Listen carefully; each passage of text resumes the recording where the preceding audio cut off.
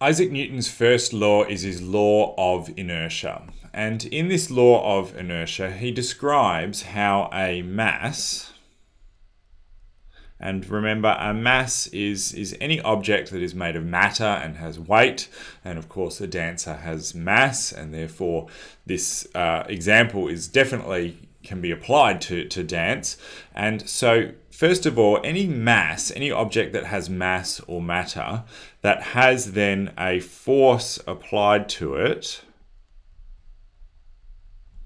will move.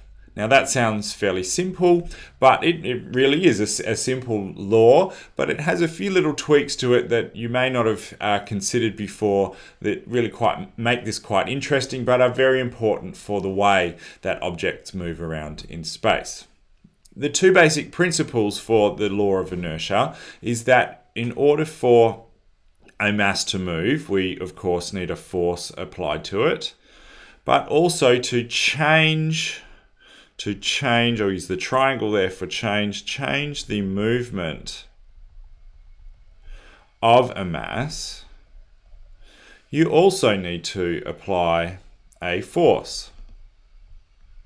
So let's look at a simple example here of, down on this side here we have, you can imagine a ball sitting on a perfectly flat table.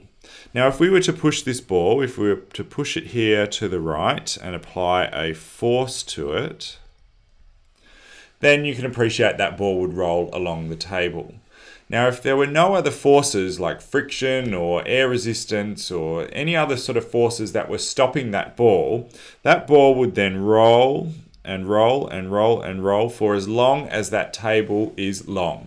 And basically, because there are no other forces acting on that ball, it would just continue to roll until it fell off the edge of the table. If it were 100 meters, if it were 100 kilometers long, if there were no other forces acting on that ball, it would just roll and roll and roll until it found the edge of the table. So in order to stop the ball, we then need an opposing force, or we need another force. That might go in the opposite direction, or if you could imagine in more of a three-dimensional space, we could have sort of a side force that would move the ball off in another direction along the table and maybe push it off the side of the table. But basically, we need a force to start the movement of the ball, and then we need another force to either change the direction of the ball or to change or to stop the ball completely. Now, this is just exactly the same for dance. A dancer obviously has mass, and we need forces either from the floor or from gravity or from the bar or from a partner to enable that dancer to move around in space. Or the dancer might create their own forces using energy within their muscles. But the law of inertia explains that in order for a dancer to move, it needs some sort of force to act on